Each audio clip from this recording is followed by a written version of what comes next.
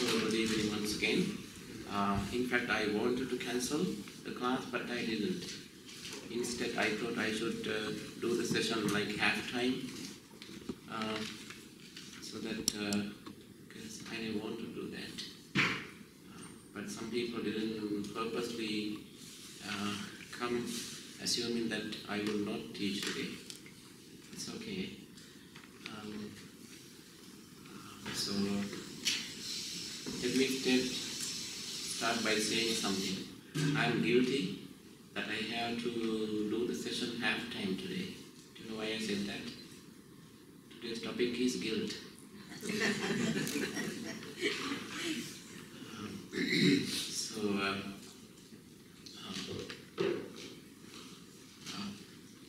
Guilt is something that I have been researching for many years. Pardon my voice. And then I had to read a lot of sutras as well as Abhidharma, the Buddhist psychological texts. In general terms, if you want to take it down, I will read it out slowly because I didn't want to miss a word, so that's why I have it written on a piece of paper. So, in general terms, guilt is the fact of having committed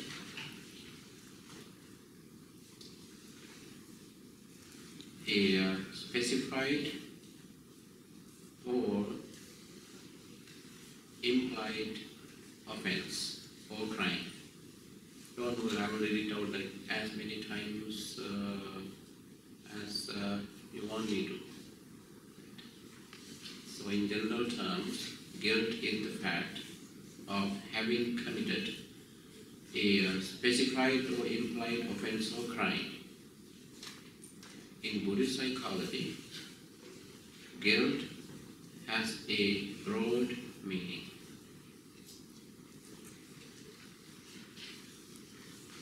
And is often what meaning? Broad meaning. Broad meaning. Yeah, broad meaning, comma, and broad meaning, comma, and is often defined in light of bad karma or sin. Bad karma or sin. That's in light of first one, bad karma or sin.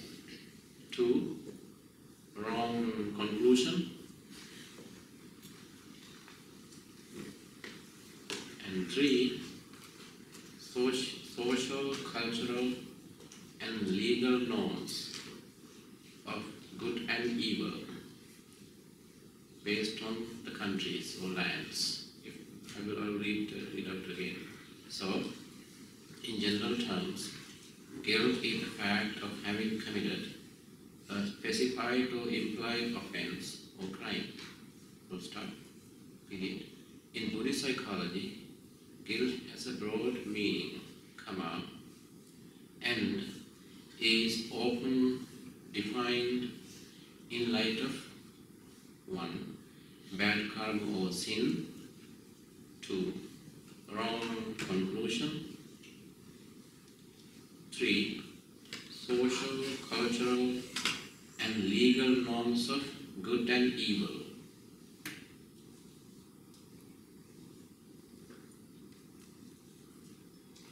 So that is a short definition or description of guilt. Now,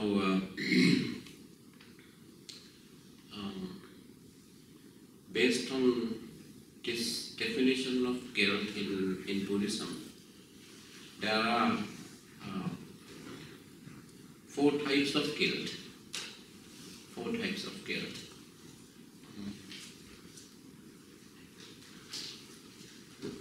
Before that, let me share a little story from Buddhist literature. And some of you may already know the story. Now, there was a Naga king or a cobra during the time of Buddha Gautama, the current Buddha. And one day Buddha happened to disclose that cobra's past life, why he became a cobra. A huge one. Naga. Naga is also an English word now. Naga is, most people know what Naga is. It's a cobra, huge snake, serpent. Now, during the time of one previous Buddha, Kassapa, he was a virtuous Buddhist monk. He was so virtuous, so good, that he wouldn't even cause harm to an inanimate object. And then he was one who would be easily guilty. And so that he was so good. He had never done anything wrong. But one day, he lived on an island. He happened to travel to another place, another island of the mainland, by boat. Now, when he was in the boat, he accidentally caused a grass blade to be broken off while getting into the boat. Simply, so that's it is no offense at all, right? You move your lawn, right, and you cut your grass, and nowadays people are talking about deforestation and rising sea levels and climate change and all that, right? People are never guilty. So there's a huge outcry, the public outcry in Sri Lanka these days, because politicians have been destroying forests. So that's why it has attracted world attention as well. So in the case of this monk, he was so good. When he accidentally caused a grass blade to be broken off, and then he was responsible for that. But then he became so guilty, and he thought to himself, I haven't done anything wrong to anyone. I have never caused any harm to anyone or anything, but I did this. And so as a result, at his last thought moment, usually this is like a Buddhist psychology class, not a parapsychology, even though parapsychology is one of my favorite areas. Probably one day we will have one discussion, not in this session, not as part of this class, maybe some other time. So now he was so guilty. So at his last thought moment, that is according to Buddhist teachings on consciousness, death psychology, according to Buddhist death psychology, last thought moment is the moment before you breathe your last breath, and at which time your consciousness opens up, and a certain karma would trigger your next birth. If there's a certain karma that you revisit, there's a probability that the more you revisit certain karmas, there's a higher probability that you keep those karmas close to the surface level of your consciousness. As a result, that a certain karma, the karma that triggers your next birth, could be one of those karmic seeds now close to the surface level. So in his case, ever since it happened, so he lived his life with guilt. And as a result, at his last thought moment, we call this monk likes abbreviations, acronyms. So during his LTM, last thought moment, you can remember that well, that way much more easily. During his LTM, last thought moment, it was that guilt that triggers his birth. And what happened was,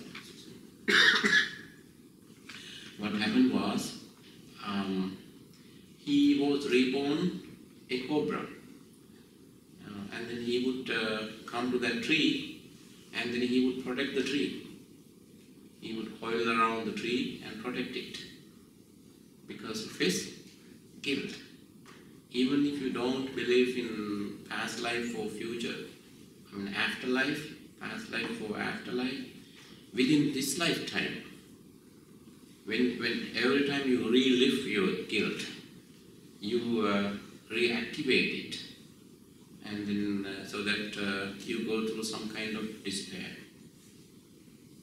Just forget about the past life and afterlife. What something happened? What about something that happened like 15 years ago, and you are still guilty? And then maybe millions of times in your head, in your heart, you feel like struggling to rectify that mistake. So that's what happened to him. To pay off his guilt, to pay off his debt to the tree, and he came back as a huge cobra. So ever since, and then he would protect the tree. So that is, I always like that story. My mother told me a story when I was like 7 years old, 7, 8 years old. And that was how she taught me about guilt. Now, so the background of the guilt is that it is based on, so it is to be understood in terms of bad karma or sin. Now, when it comes to karma, as we mentioned in one of our previous sessions, is understood in terms of fate or destiny or kismet, whatever the English words that you use.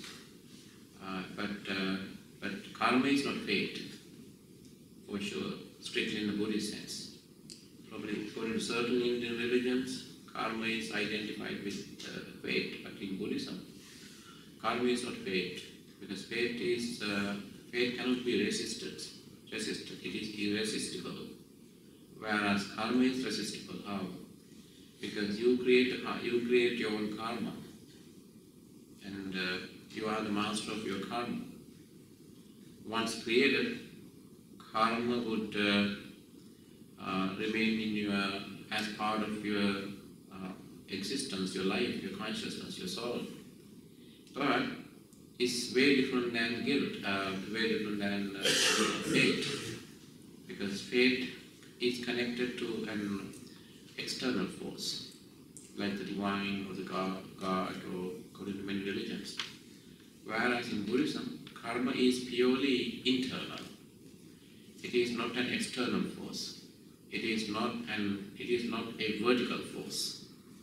There's no vertical connection. Karma has no vertical connection with anything else. It is within. It is internal, internalized. So, karma, while once created, karma can rule you over in certain points, but not necessarily. There are certain karmas that you cannot resist, you cannot avoid. But in general, even if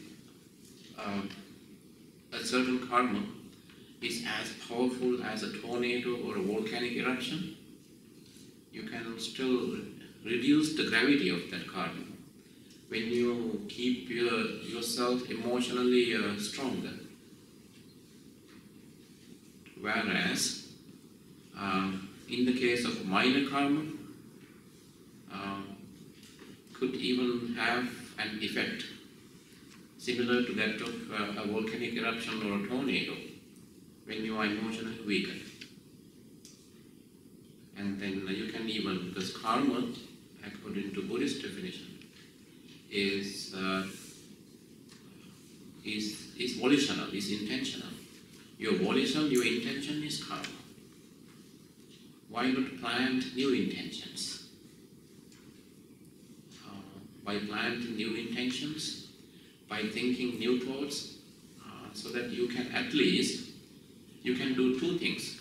You can reduce the gravity of bad karma. At the same time, you can increase the power of good karma as well. And then we can either reduce the gravity of bad karma, effect of bad force of bad karma, or you can push those karmas to the sides, so as for new good karmas to return. So that is why karma is not fate. People always believe that. But interestingly, I noticed that. I thought that it is only in predominantly Buddhist nations that people put the blame on karma when they fail to secure a job promotion or win a lottery. But no, it's everywhere. In America also I noticed that. And sometimes people say that to them karma is necessarily something bad. Why? You win a jackpot lottery, and people hardly say it's my karma. But I think it is your good karma. You simply say it is my luck, my fortune. But you only apply the term karma into negative situations. But actually it is good karma. If you say that, it's good karma as well. Recently in the gathering, when I could reunite with one of my long lost friends. Then I told him, when I met him in Sri Lanka, I told him, it's my good karma that I am just talking to my long lost friend. And immediately he told me, I learned something, you taught me something. Then I asked, why? Because it's my good karma. It's my karma that I met you. And then why? Why did you say you learned something? No, up to this moment I thought karma is necessarily something bad. So it's both. But people are more concerned with negative situations. So that is why. That is why people think that karma is bad. No, anyway, karma is both good and bad. But in a way, it's okay to look at karma as something that has a negative connotation. Why? Because it helps you, it is preventive then. You can take some preventive measures. So that is why in one of previous sessions I mentioned that karma is considered an individual. Karma is deified or personified, especially in Western countries. Okay, I'm going to like when mom is now giving a piece of advice to his kid, the kid say, okay, don't do that again. I'm going to call karma, and karma will come after you. And children also say that I hate that karma guy. So that in a way that's good. I like that. It's kind of fascinating because that's why you personify, you deify, you personify your own bad action, and then you feel, you think as though something is watching you, or like your own karma is watching you. So I like that psychological shift in the West. You were miscalculating, think that that's luck. Sorry? One would miscalculate and think it's luck. That's right, yeah. Some people actually they do. They miscalculate. They miscalculate and think it's luck. People do that. Sorry. You are right. So that is karma in light of bad karma or sin. Now, sin is basically a Christian term, but we use that term in Buddhism too. Sin, sinful, sinner. I like that word, sin, especially in the West, and it conveys the message that we want the term karma to deliver, convey. So, karma, guilt is to be understood in light of karma or sin first. That is the first. Second one is wrong conclusion. Karma is also to be understood in terms of wrong conclusion. Guilt. What is that? Now, wrong conclusion is, some people, it's a life situation. I have spoken to certain judges in different countries, from different levels. One Supreme Court, Superior Court, another few magistrates. And at times they come for discussions.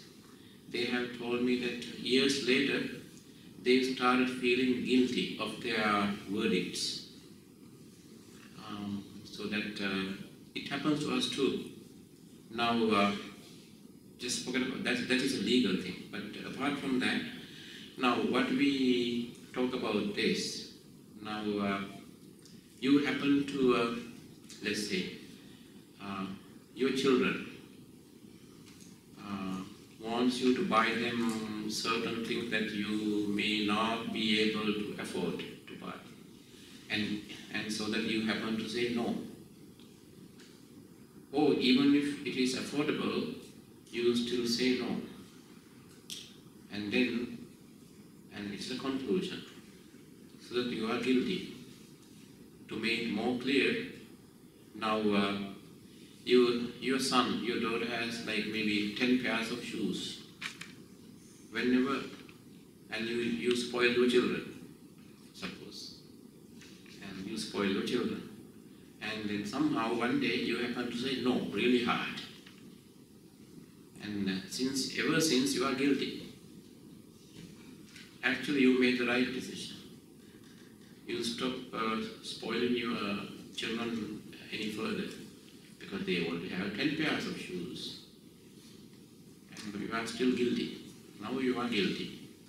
Now, so that is called situation-based, conclusion-based guilt. These are simple situations that we are talking about. And it will become more clear when you talk about the actual types of guilt. Now these three situations are simply background to guilt, background information. And third one is social, cultural, legal norms of good and evil.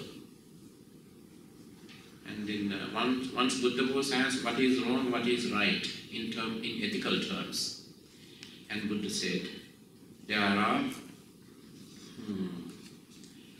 universal, there is universal